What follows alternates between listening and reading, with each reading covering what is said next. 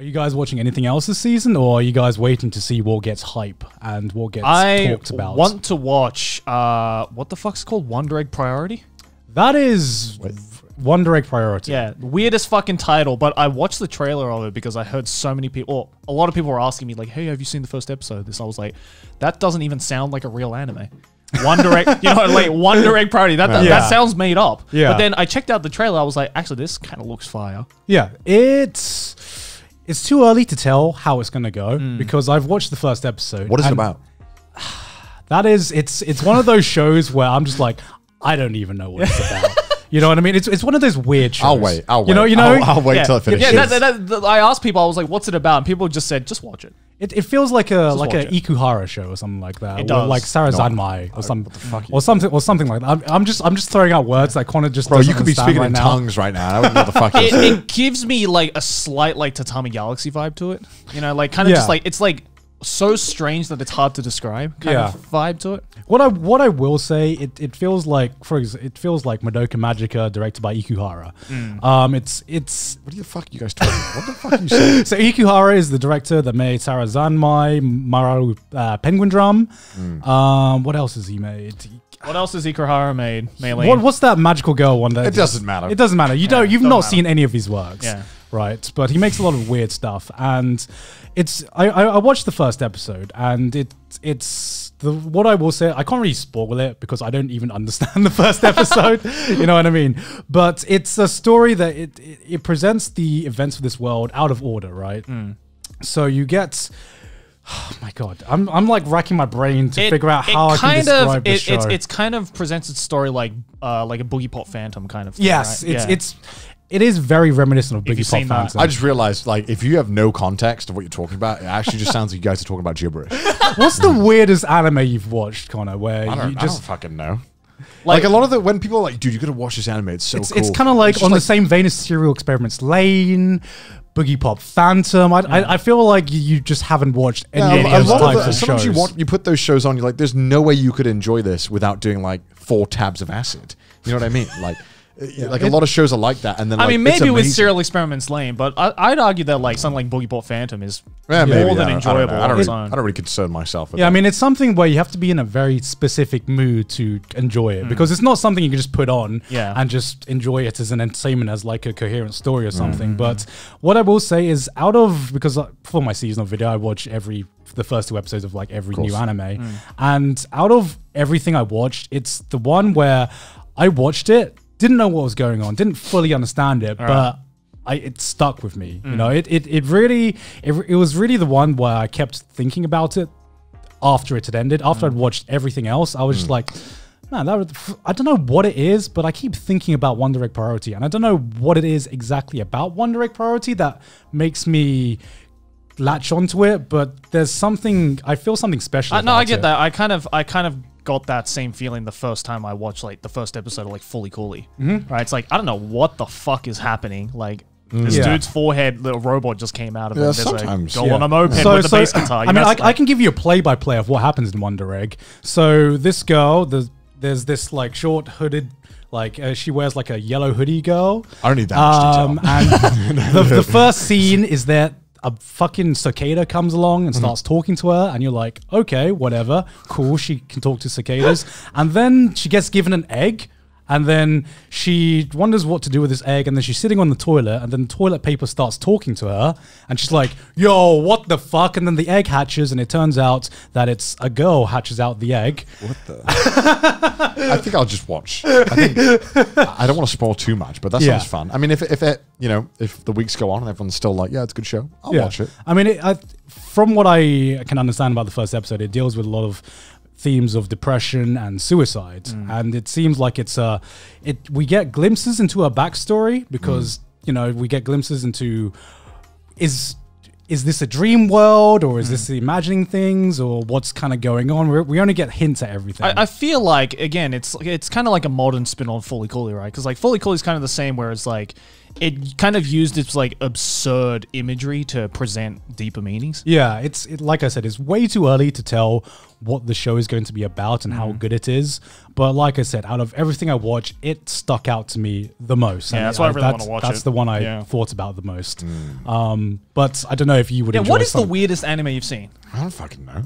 I think you'd have to go through my list, but then I was probably we did that last week. Or there's probably someone there that I like. Have you ever watched an anime or a show and you were just like, "What the fuck did I just watch?" That made zero sense to me. Like kind of like not in like the vein of like, you know, this was shit kind of thing, but like just genuinely the storytelling was so kind of like weird. on the same lines as the ending of Evangelion. Yeah, or like a, you know, like a Tech on King Creed or something. Yeah, I mean, the first time I watched Evangelion, I was like, oh, what the fuck? All right. I was like, oh, that's how they're going to end it. And like, you know, some people love finding the deeper meaning in that. And I'm just like, that was a bit shit. I'm just going to get on with my life. Like it kind of, I just really concerned me. I wish I cared, but I don't. And then like maybe a video will be my recommended. That convenient monkey mode activation. Yeah. I think I've like programmed my brain to like just make my life easier. So like when I want to just, you know, stuff like that might drive some people mad, I'm just like, monkey forget. Monkey move on. I just find it funny how, like, considering, like, in a previous episode, you said, like, how you love to challenge yourself every day. You definitely do not like to challenge yourself on anime. But, like, what is thinking about the end of Evangelion challenging you in any way? How is that? Well, not necessarily in the Veva, but, like, you know, something like, you know, like a Fully Cooley or like a Tech on King Creed, where it's like, there are deeper meanings behind it. Why would that be a challenge? Okay, here's the thing. Where you watch it once and you can't get everything you can't enjoy it fully from just, like, watching it once. Yeah. But, like, why would that challenge you, though? Well, in challenge as in, like, it makes you think about its themings more and kind of challenges your, I guess, like, perception of how you, like, consume it, I guess. It's hard to describe, like... It challenges... Fuck. Right? Like, how do you explain it? It's like... I've broke them. I like, when I watch those things where it's like the deeper meaning, everything, more often than not, like, I realize that that's what they're doing, and I'm like, oh, okay, cool. And then I'll like go on Google and I'll be like, what were they trying to say? But, like, don't you... like, because I find, like, some enjoyment in kind of watching it and trying to figure it out myself. You know what I mean? Okay, no, sometimes. I got a good way to describe it. It's like unraveling a puzzle by yourself, and it's like playing a puzzle game, right? You're given the pieces, and you know you're not told what the right answer is, but it's up to you, and it's up to you to unravel it yourself.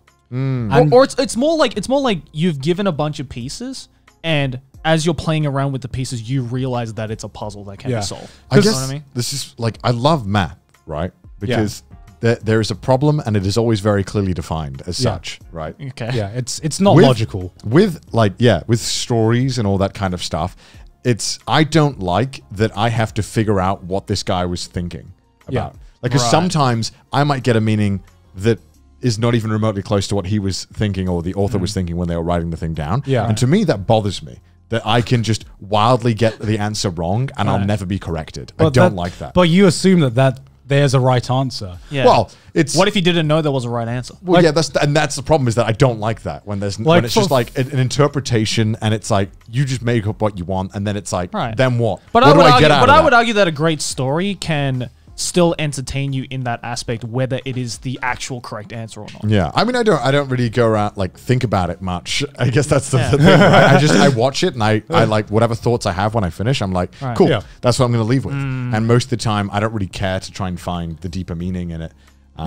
And so I think, again, I know this is like, that's such monkey brain. You can't appreciate fine art, etc. But I'd say that's even more normal. At the end of the day, I just don't care. Like, I think people like me who like actually like trying to find the deeper meaning, I think we're the minority. Yeah, I think I'm the minority here because I talk about the reason I value this so much is because there has been time where like a piece of media has literally affected sometimes the way I think or the way I view life.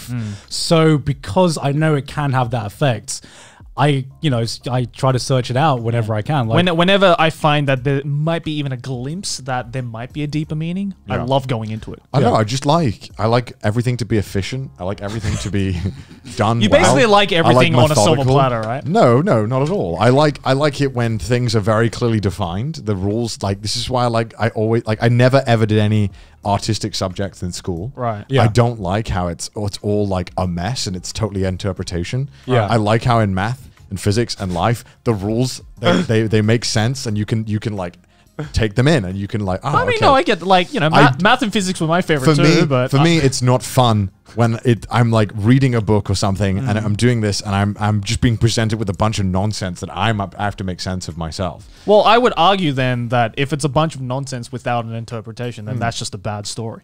Sometimes, yeah. I mean, sometimes you can make your own thoughts up from whatever's being presented to you, and you're just kind of like, cool. All right, nice. I came up with what I think happened, and then it's like, all right, well, that's what I think. Yeah, because like I would argue that like the best stories are the ones where you can read it, like someone like you can read it, where like you don't have to even think about the fact that there might possibly be a deeper meaning, and it's still enjoyable. And at the same time, people like me that like to look for deeper meanings can also enjoy it. Yeah. Right? Like, not to get too philosophical, but you know, why do we watch entertainment? It's to feel things. It's to make it's Vsauce music. but like that's the end all be all, right? We watch entertainment to make us feel something, whatever you want to feel, whether it's like fucking adrenaline, sometimes you just want to feel depressed or whatever, you know, and watching something like, for example, the ending episode of Evangelion, I remember the first time I watched it, I fucking hated it because I'm just like, why can I not just be given the answer? Why is the answer not just, you know, being presented to me on like a golden platter? You know, that's what I wanted.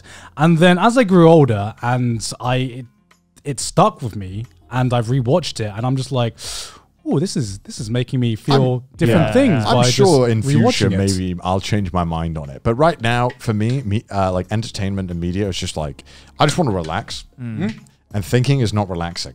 I just want to get on with it because I'm working so goddamn much and I just want to do the things I want to do. And to me, entertainment is purely like a gas stop on my destination. It's like, let's just stop for a moment and have some fun. And then I'll get back on. No, I mean, I get that too. Like, it's not like every fucking piece of entertainment I watch is like mind-bending and it's like... It's like I said, sometimes you just need to be in a very specific mood to enjoy this piece of media. Sometimes I'm just like, you know what?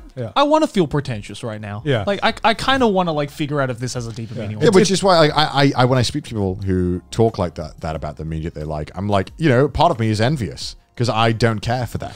But because I think a lot of people are envious of that because I think when you meet a lot of people, they'll claim that they can see the finer meaning in art and all that, and most of the time they have no fucking idea.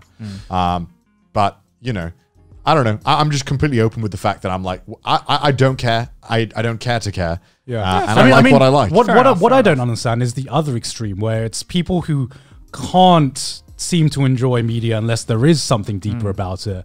Like there are times when I just want to watch a fucking shitty isekai and just not have to think, you know what I mean? Yeah, I know. I get it's like the people who like think that every single piece of entertainment or media has some kind of deeper meaning under it. You know what I mean? It's like, no, anime reviewer, non-Biori has no deeper meaning. It's just a fucking slice of life. Like, just chill. That just feels like privilege the problem. It's like my only problem is in life is that my media that I consume doesn't have enough. It's meaningless. It's like, oh my, how privileged are you to be where that's a concern? You know what I mean? Like, first world problem. that is like the biggest first world problem where like you can't get enough fine art that excites you. You know what I mean? That's like literally like billionaire problem. No, what pisses me off even more is like you can have your own interpretation of a media, right? That's very normal for everything. But what pisses me off is when people project their own meaning onto this piece of media. That happens so much. Like I remember with Attack on Titan when, you know, the basement thing happened and then there were articles to be like, oh yeah, this is promoting Nazism and stuff like that. And I'm just like, no, it's not. Oh god. It gets to a point where there's a difference between, you know, analyzing it and interpreting it in your own way and just there's even when they know the right answer as well, right? It's just like, no, I don't care what the author said. This is what it actually means. He just doesn't know it yet. It's like, no, I'm pretty sure if the author said that this is what it means, that's what it fucking means. Well, I mean, there's plenty of cases of where like the author loses control over the work. Well, I mean, isn't that like the whole thing with Ava, right? Where like Pepe the Frog rip. the death of the author, right, or whatever.